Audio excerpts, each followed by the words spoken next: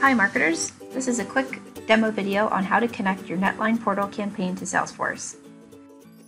As a note before we begin, form creation steps are the same in Salesforce Original and Salesforce Lightning. So we'll start on the home page and go to Setup. Type in Web to Lead, making sure to use hyphens, in the quick find box, and then click Web to Lead. Create Web to Lead form. Then we'll add or remove fields we need or don't need.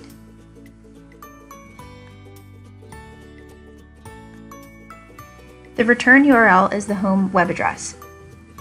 Next, uncheck Enable Spam Filtering because your NetLine form will take care of filtering. Click Generate.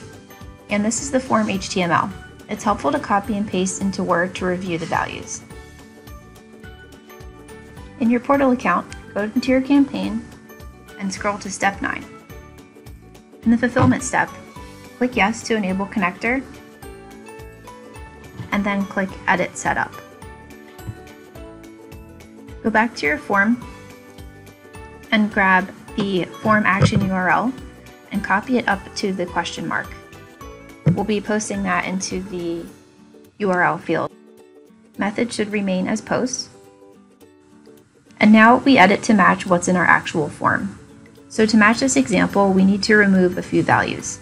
It's important to remove fields that aren't on the Salesforce form, as the connection will not work if there's no corresponding field. So going back to the form, we'll plug in all the values from Salesforce for these fields. So after name equals, we'll copy and paste first_name, and then repeat the process for all the other fields.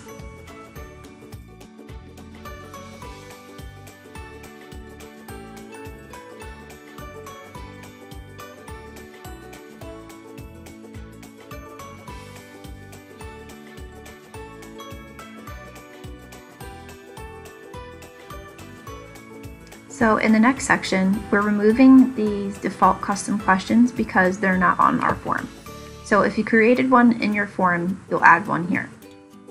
Next, we'll add the constant field. So go back to the URL we cut off before the question mark and take encoding and paste it into your field at the left.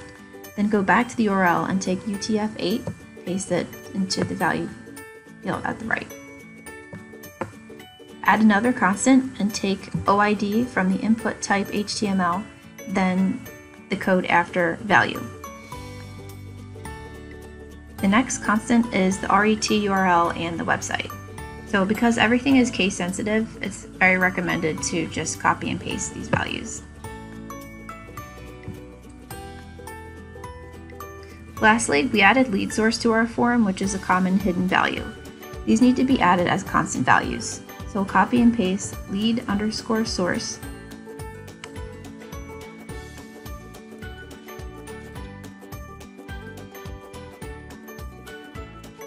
paste it at left, and we have a pick list in this example, so we'll use email inquiry. If you have a pick list of values, they'll need to be entered here. Submit and test to preview which information is being sent. This can be edited for the test.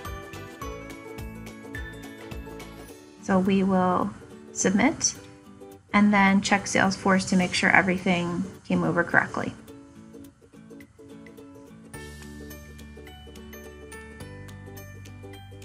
So it looks like everything came through perfectly. So next you'll just click yes to release the connector and advance to the next step. This saves the connection and then you're finished.